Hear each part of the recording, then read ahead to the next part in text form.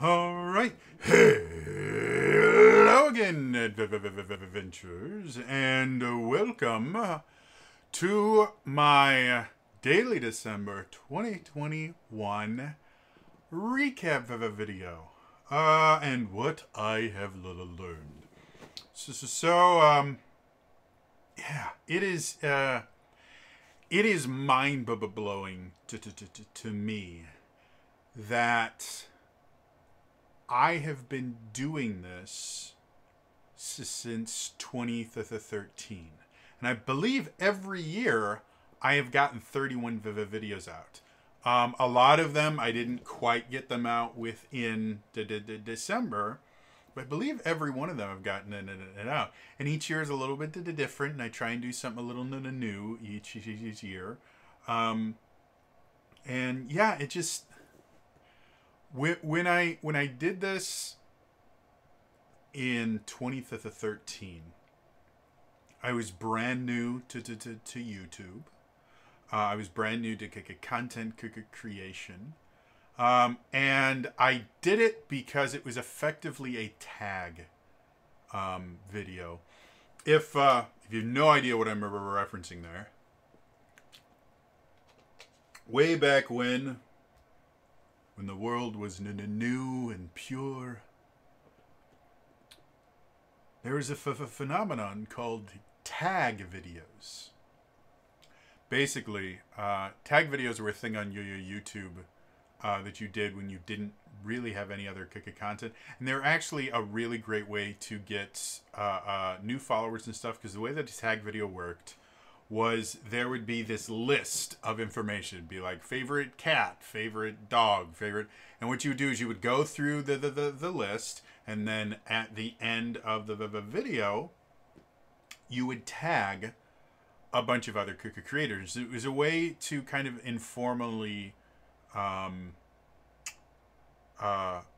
collaborate with someone without ever having to talk to them or anything like that. And they were really big because they were good at getting you into new viewers. So way back into 2013, there was a bunch of us brand new vloggers that didn't make it into the Geek and Sundry vloggers. And we all just kind of banded together to do this thing. I can't remember who had the idea first, but it was a big thing back into the 2013. A daily December, or Vlogmas was the other one. I know Dodger Thorn now. She used to be Dodger Lay.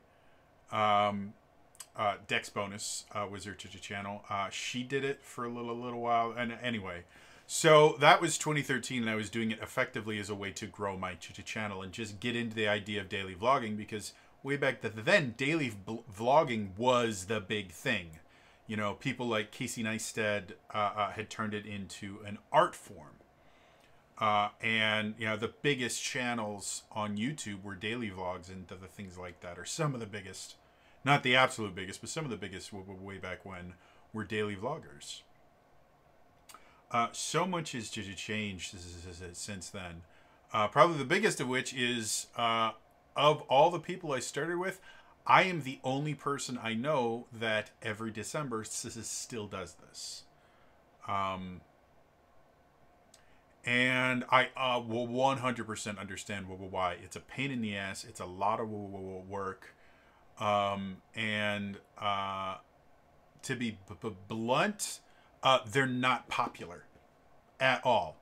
I generally see a pretty decent uptick in views and time watched, simply because I've put up 31 videos in 31 days. And so, you know, even if people only watch one or two of them, compared to putting up generally 8 videos in the 31 days, it's just a lot.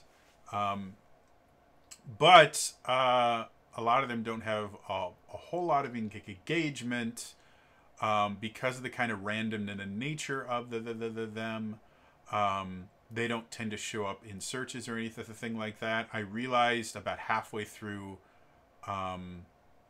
this year that I probably need to start naming them differently, because all that will show up in a preview is daily December 2021 day ...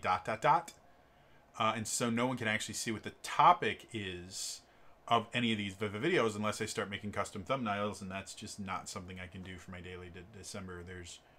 I already put more work than I can really afford into them from a mental health perspective. So, yeah. So it's been weird seeing everyone kind of drop off, but I still feel that this is an important part of my channel every single year. Every year I learn something new. As I mentioned many times before, this time of year is really, really, really bad for me. So having an outlet where I can do something creatively fulfilling for me is nice. So that being said, let's talk about this year. This year was a little bit more random than most. Mostly because the big thing I did this year was my 4 one-shot games, and oh dear God, that took so much time and effort.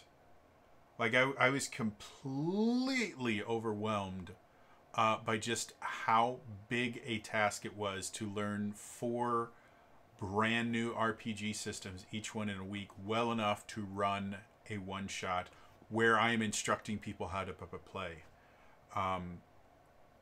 It was really, really hard on me. And so Daily December itself was really more of a kind of relaxing thing than it was in other years where it was like, okay, come on, I got to push myself to do this.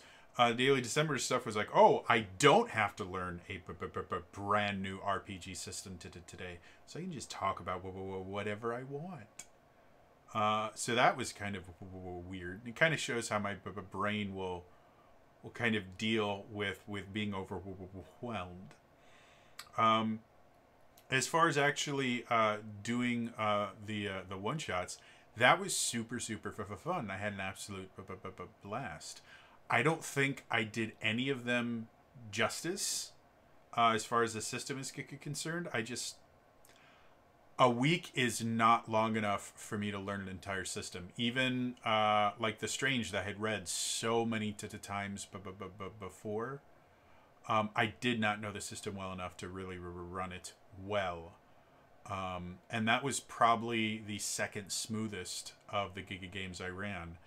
The Avatar Legends was another one that one I think the rough part about Avatar Legends was the fact that I didn't actually have the system. I just had the starter set, and the starter set is really limited. Basically, the starter set is only good enough for you to run the introductory adventure, and even that, the introductory adventure compared to most starter adventures and stuff is super bare bones, because the system itself is kind of bare bones and it's open to interpretation in that. And so what normally would have been probably like a 20-ish page thing, not including monster stat blocks and stuff like that, like a 20-page adventure, was really only about 3 or 4 pages long, because all it was okay, here's your goal, here's a few descriptions of places you could go, here's a really poorly drawn map, go for it.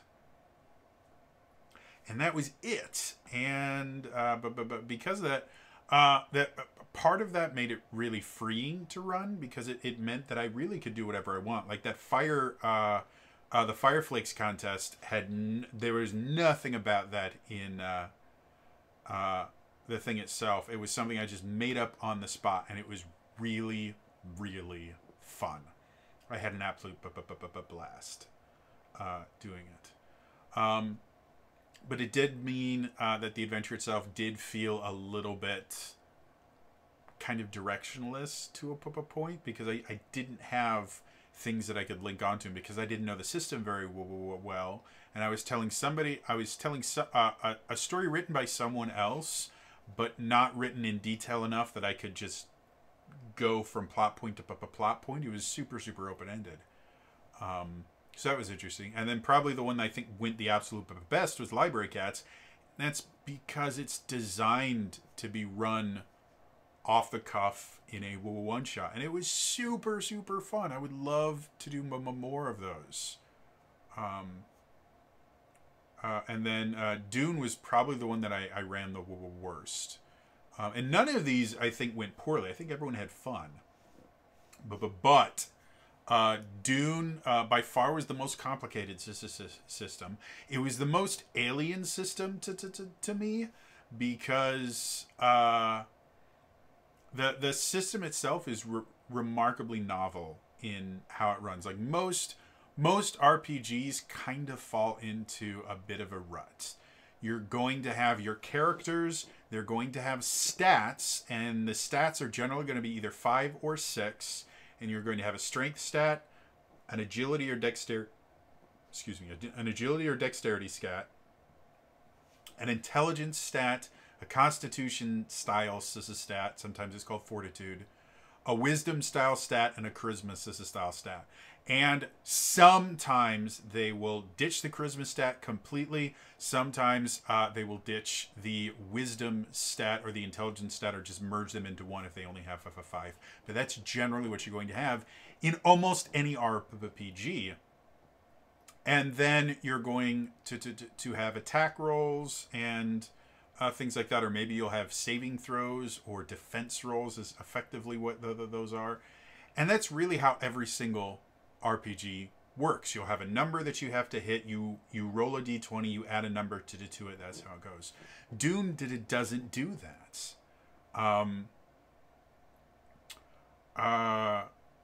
Your rolls aren't really modified.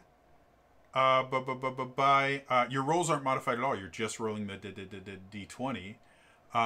And the thing that changes is the difficulty class, which is, it's interesting. It's kind of similar to how the Cypher system works. But then, just with how open-ended this system is, you use basically the same resolution structure for a large-scale war where you are controlling multiple squadrons of units that you do for a short conversation between, a player and an NPC where they're trying to haggle down a price. Like, it uses the exact same setup. You effectively roll initiative, kind of, and like, it's every one of those is basically a combat encounter, but different. So yeah, it was weird. I'm not saying it's a bad system. I think it's a phenomenal system, but it is not a system that you can learn in a week. Oh, wow. Was that rough? So overall, I think the experiment itself was successful in the fact that I finally got to run systems that I haven't gotten to run before. It's definitely something I think I might try and do again sometime. I don't know how or when. It might be something that I do as part of Daily December going forward. It might not. I don't know. But it was, as much as I was overwhelmed by it a lot, I think it was a positive enough experience that it's something I may want to try to repeat eventually. It's not something I'm going to repeat anytime soon. Like next December might be the earliest I would do it, and there's still a good chance I'll skip next December. It was that much taxing on me. That being said, generally I try every year to implement something from Daily December into my regular video structure, at least for a couple months. And this one I'm coming up a little bit dry. And probably the biggest reason for that is, unlike every other year up until this, I actually have a really well-established video schedule that I've actually stuck to for about a year now, with some skips every so often, but every Monday and Wednesday I put out a a D&D deep dive. And I have done that almost every week. I've taken a couple off for mental health and that, but like I have a set schedule. Tuesdays and Thursdays, I'm still planning on doing that as TJ and for friends play. I haven't had a chance to just sit down and record more episodes in a long to the time, but that's what I want to do eventually. And so adding something to that just doesn't make sense for me right now. And I don't think would be really great for my channel. I'm finally starting to get to the point where my channel has a bit of its own identity. For the longest time, my channel was just, these are the random videos that I put up. And after doing everything that I did with the Final Fantasy 14 cross D&D group and all the people I met on the subreddit there, and doing seeing the stuff that happened with William SRD and having him feature me in a video, which I'm still super thrilled about. And the more focus I've been putting on the D&D stuff, I'm really starting to feel much more comfortable with the idea that the Trainer Jody channel is a D&D channel. And while I'm not planning on rebranding right now, having most of my content kind of float around D&D and RPGs in general just feels right. It's a huge part of my life right now. It's the thing that it seems most of the people that watch my stuff on a regular basis tend to be RPG fans, whether or not they are watching my RPG related content. You know, when I talk about other things, the people that comment and interact with them most tend to be people that found me through my D&D stuff. So yeah. So I don't have a new show that I'm going to be launching in January, which is kind of new for me. Normally I do. One thing I do want to do, and this is something that the reason I'm not, announcing that I'm launching something or anything like that, is because this isn't something I can do, because for those of you that may not know, Wednesday nights on my Twitch channel, I run D&D campaigns. I actually have two different campaigns. On the first and third Wednesday of the month, I run Traversing the Veil, and on the second and the fourth Wednesdays of the month, I run Legend of the Three Kingdoms. They are two different campaigns that are both set in my custom world called Mendacia. And I run those on Mobile Wednesdays. I have two different groups. There's a little bit of overlap between the two groups, but one of the things that I would like to start doing is on a fairly regular basis to run one-shots instead of those campaigns. However, with how the campaigns are set up currently, where we only get to play twice a month for a couple hours, because I generally don't run longer than maybe 2 or 3 hours for a session, because that's how long my anxiety will let me run a game for. I generally can't go any little longer than that, or I have really bad panic attacks. It wouldn't really be fair to, like, I thought about maybe once a month I'll do a one shot in a different system or something like that. But that would mean one of my campaigns would only get one session for that entire month, and the other one would get to the two. And there really isn't a good way to do that. Only running these sessions twice a month for like to 2-ish hours is already doing a bit of a disservice to the players, and so that's not something that I can do. I thought about on the months that actually have 5 Wednesdays, of which I think there's like 4 a year, 3 or 4 a year. Um, I thought maybe I would, maybe want to try doing something like that, but even that, a lot of times I use those fifth Wednesdays to make up for games that I've had to cancel for whatever reason. So even that does make a whole lot of sense. And running on another night is just not something I personally can handle, stress wise. Again, for those of you that don't know, I am disabled. I am officially disabled, as in Social Security of the U.S. government considers me 100% permanent and total disabled. I cannot work. Again, my official designation from the Social Security office is 100% permanent and total. So I'm never getting better, at least as far as they're concerned. And to be blunt, most of my therapists kind of agree with that statement. The idea that I would ever be able to hold a regular job is a pretty distant dream, to be blunt. That is how bad my brain is messed up.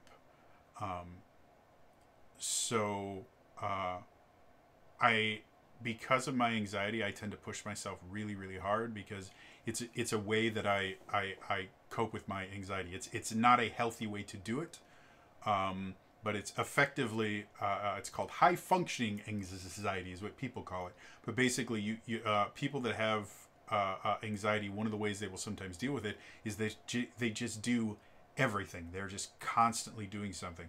At one point, when I was in high school, I was in 3 different stage productions simultaneously. I was doing the spring show in high school. I was doing a community theater show, and then I was also doing the Easter musical at my church.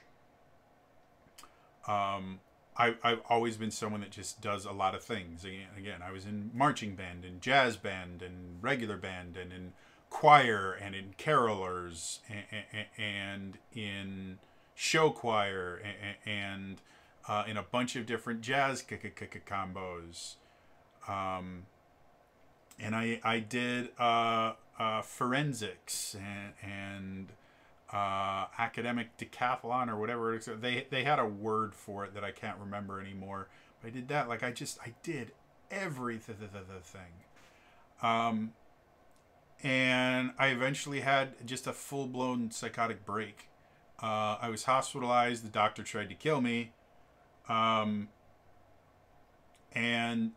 Since then I can barely function. And so putting out, a few videos a week and then running a single D&D session on Wednesday nights is pushing myself to the limits right now. So adding another one just so I could run different systems is not something that I think is possible. But it is something that I'm going to bring up with both of my groups. Just because another thing, I miss playing RPGs. Like, don't get me wrong, I love running RPGs. I really do. I have so many different campaigns that I'm never going to be able to run that I've completely designed, and I know exactly how I'd run them. And I literally just need players and the time to do it. So I absolutely adore being a DM and things like that. But I also enjoy playing every so often. So I think I'm going to talk with both of my groups and probably even the Realms of the Wild folks and just go, hey, I had a lot of fun playing things that aren't D&D. It's not that I don't like D&D. I love D&D. I think D&D 5th edition, again, it is currently the best RPG on the market right now, hands down. It is a phenomenal, phenomenal game. But I've played it a lot. Again, since 5th edition launched, I have probably 2,000 or 3,000 hours worth of game time, both playing and DMing.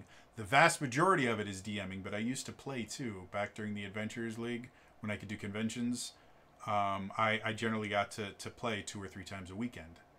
Um, so I miss playing. So I'm gonna talk with the people that I actually play with, and see if anyone wants. Maybe after one of these campaigns ends, the next campaign that runs in its place won't be DM'd by me. Who knows? Or maybe we'll do something I've been really interested into trying out is what's called a Wild Marches, or Wild Marshes campaign, which is effectively you have a bunch of different characters and a few different DMs that will rotate, and so it's kind of similar to how the Adventurers League operates, where you have all these different adventures in the same basic area, so it makes sense that adventurers will kind of move between parties depending on what's going on at the time. Kind of a similar thing to that, though on a significantly smaller scale. So maybe eventually I'll try like a Wild Marshes style game where I DM for a little bit, and then another DM will DM for a storyline, and the roster of players changes fairly regularly. You know, that might be fun. I don't know. I know I want to try and get out a little bit of the rut that I've put myself in, where I'm always DMing, and I'm almost always DMing D&D. Again, Realms of the Wild has been an absolute blessing because I get to run a different system, and it's super fun, and the players are amazing and wonderful.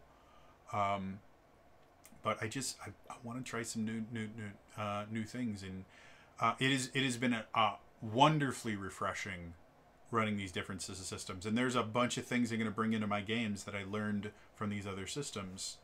So I just want to continue that, and I don't know how I'm going to do that for right now. Like I said, as of right now, I don't have a plan for running any games in any other systems, or letting anyone else run games on my Twitch channel, or playing in anyone else's games. Nothing. I have no plans for that whatsoever.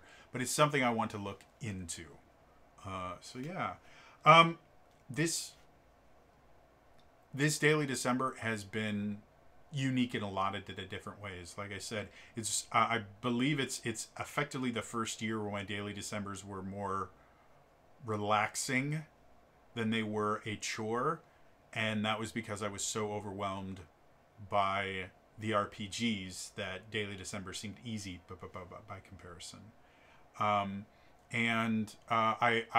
believe this is probably the most ambitious Daily December I have ever done in the, let's see, 13, 14, 15, 16, 17, 18, 19, 20. In the 9 years that I've done it, this is by far the most